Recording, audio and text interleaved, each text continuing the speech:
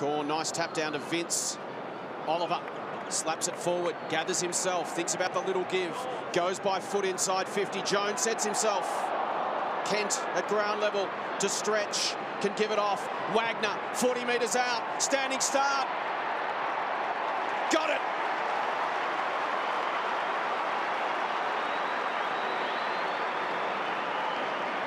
D's get there first. It took them 22 minutes. Josh Wagner on the board with his first goal in AFL football. Yeah, the pack of players, everyone is pushing in to help out the defence. He's playing defence, but it was just the player behind the ball that received the handball. But they needed to get an accurate shot off Melbourne. Hogan, of course, and Gala have both blown shots at goal, so they needed to get the scoreboard morale off and running. Well, here he is, Wagner. He kicks the goal, and as you rightly point out, Jason, his first goal in footy. Not that many guys got around him. One or two. Normally it's the whole team. He'd feel a little bit, hey, boys, that's my first. It is stuck in the memory by the looks.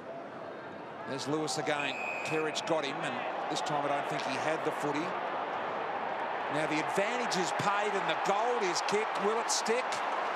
It will to Wagner. So Wagner kicks the goal after a delayed free. Melbourne have now kicked 2 in a row here in the second quarters, and they've cut the lead from 19 to just 1 goal. Wagner's enjoying the press-up style of footy. He's actually just behind the ball there. Got a couple of shots inside the 50-metre line. He's got his 2 goals of his career.